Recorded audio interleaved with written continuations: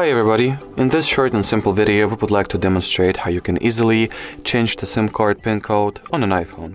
So first of all, you want to open up the settings. Here, go for the mobile data category. In here, choose the SIM PIN section. Change PIN, enter the PIN that is currently in use. In my case it's 1111. I'll tap on done.